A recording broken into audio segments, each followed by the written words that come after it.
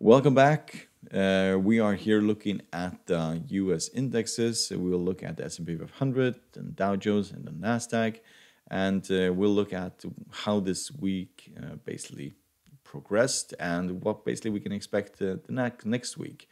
You can see that we have rallied quite substantially today, and the question is this basically downward momentum that we have basically seen, is it over? Maybe not. So if you want to support our channel, you're welcome to subscribe, hit the like button and the bell button in order to see our newest videos. So let's get into what basically happened this week. So we basically fell quite drastically all the way from the 50 moving average all the way down to this 100 moving average, and we bounce from this 100 moving average, which is at around 3,200. It was expected for 3,200 to be a major support. However, we're still trading underneath that 50 moving average. And as long as that is the case, I do not expect this market to go higher. We basically have to have a green candlestick above the 50 moving average for me to basically consider us to go and retest these highs. The daily indicators are, well, looking more promising. You can see the MACD, we're still far away from the signal line. It is really negative. But we can see that there's basically a crack. We may go towards the upside. If we have another candle like this on Monday, we'll probably get all the way to the 50 moving average, but I don't expect us to go through there. And the reason why I'm saying that is because I do expect this market to go lower. This is Friday, and usually Friday sessions are very positive for the stock market. For the majority of the time, stocks rally on Friday. So I would not buy too much into this green candle, even though it looks really positive. As long as we're underneath the 50 moving average and not above it, I will not basically take it for granted that this move here is basically over. Because if you look at the weekly, we're still not at the bottom. I do expect us to go all the way to the bottom. So we'll probably go to the 50, go down, maybe test the 3,200 level again. If we bounce from there the second time, then that is a really good indication that we are ready to go higher. The world economy as a whole, not just in the United States, but in Europe and in Asia, is still really bad. So have that in mind. If we were to break this area here, we'll go down to this 200 moving average, which is at around 3,100. And underneath that, we have the 300 moving average and the 150 moving average. So there's quite a lot of support underneath this area. The maximum probably level go is 3,100. So U.S. elections are coming up in one big month, so that will create a lot of noise and a lot of chaos in the marketplace before the election, and definitely also after the election if, for example, Donald Trump loses, which he is basically projected to do in a big way.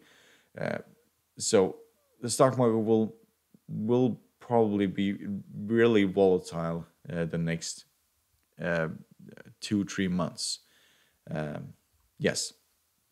So the major companies in this index, also in the Nasdaq, were doing really well. And yes, that is also the reason why we had this massive gain of over 2% today.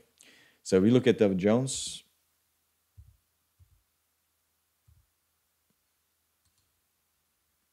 We also rallied significantly. Just get rid of these lines here.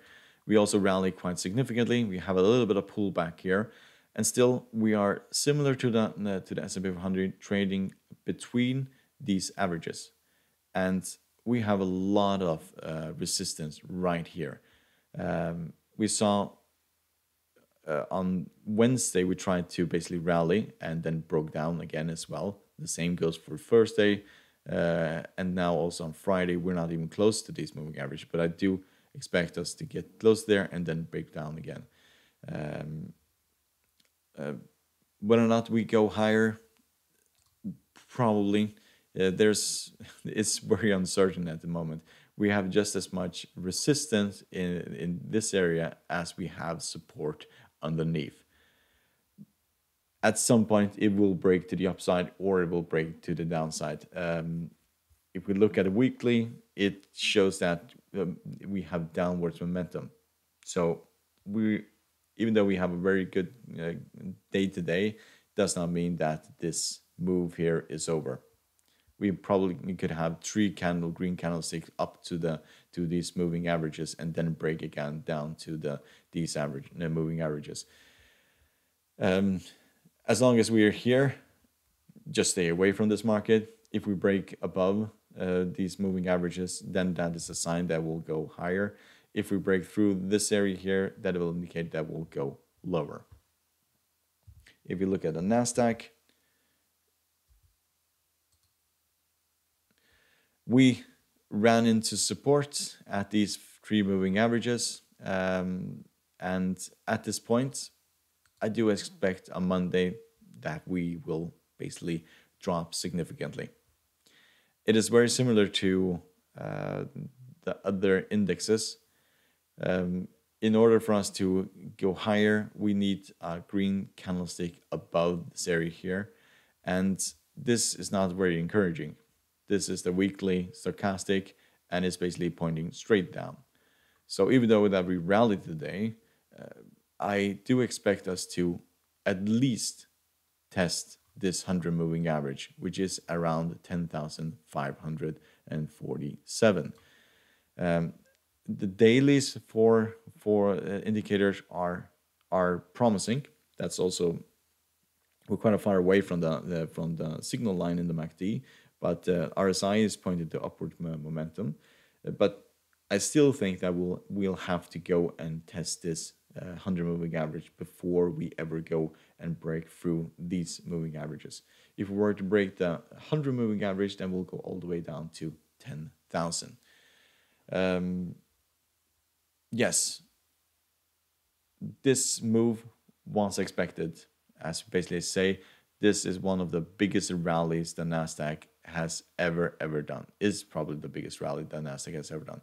It went from the bottom to the top, and it basically gained 83.69% within only a matter of 4 months. And when you consider that most of these indexes average a year of around 9% growth, that is just ridiculous increase in only a matter of 4 months.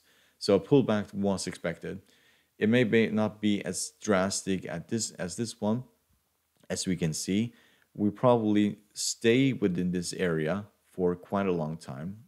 We can expect this market just to grind to the side, getting these averages closer, getting market more stable, and then we continue grinding slowly to the upside.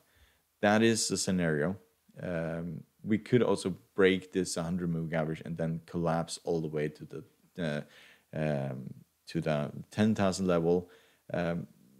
That could also happen. The worst thing I think could happen is that we just go parabolic again, similar to this move, because that will only mean that we will have a complete crash similar to this 2-3 months into the future. So hope you find this video helpful. You're welcome to support our channel by subscribing, hit the bell button and the like button, and good weekend, and see you next week.